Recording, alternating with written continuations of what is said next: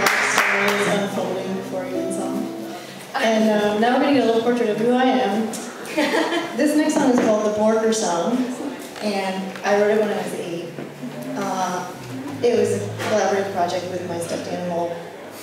But the pig named Snot. He got all the publishing rights, it's really ridiculous. Yeah, lawsuit after lawsuit.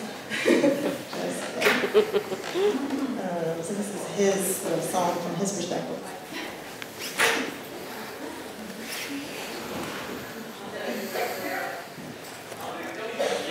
Black and white are the colors of me. Oh, oh, oh, oh, yeah. I'm a worker, I live under a tree. Oh, oh, oh, oh, yeah. Tomorrow they're going to kill me. Oh, oh, oh, oh, yeah. So